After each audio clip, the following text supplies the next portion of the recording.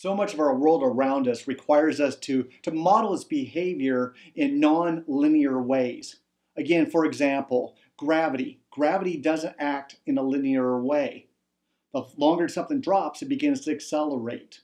And we see that idea pop up lots of times. So because that's a common reality that we exist in, we give kind of a special treatment towards models that represent that.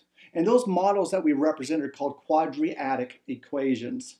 And a quadratic in its standard form is basically an equation, looks like one of the trinomials that we've had before, ax squared plus bx equals c, and we set it equal to 0.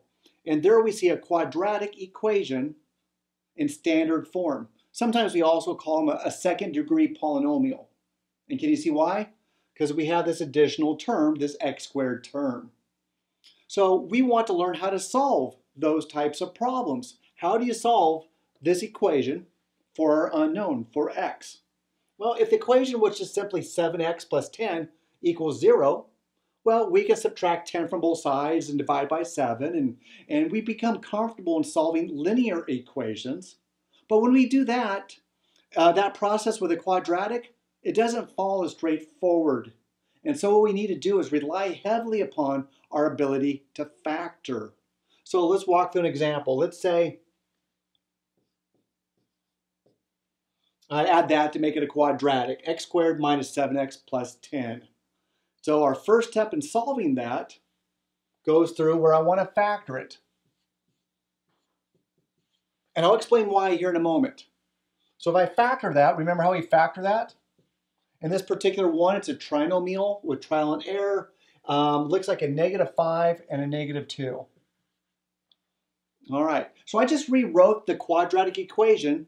I just rewrote it in factored form. I didn't change it, didn't do anything, just rewrote it in quadratic or in factored form. And that leads us to a very important understanding. Let's say, for example, that I have two factors. And if I set them equal to 0, what can we say about either one of those two factors? Well, if a times b equals 0, then we know that a has to equal 0 or b has to equal 0. Applying that property, applying that idea to this problem where we're at now, then we know that in order for this to be true, either x minus 5 has to equal 0 or x minus 2 has to equal 0. Well, let's find out what x's make that true. In this particular case, if x were 5, that would be true. And if x were 2, that would be true. Do we have our solutions? We got an x equals something, and typically that means we have a solution, but I have two solutions. Well, first of all, let's plug them in and find out. Let's try a 5. That would be 25 minus 7 times 5, which is a 35, plus a 10 equals 0. That's true. I know that for x to equal 5 makes this a true statement, so one of my solutions is x equals 5. Let's try a 2. 4 minus 14 plus 10 equals a 0. Adding those up, I also see that's true.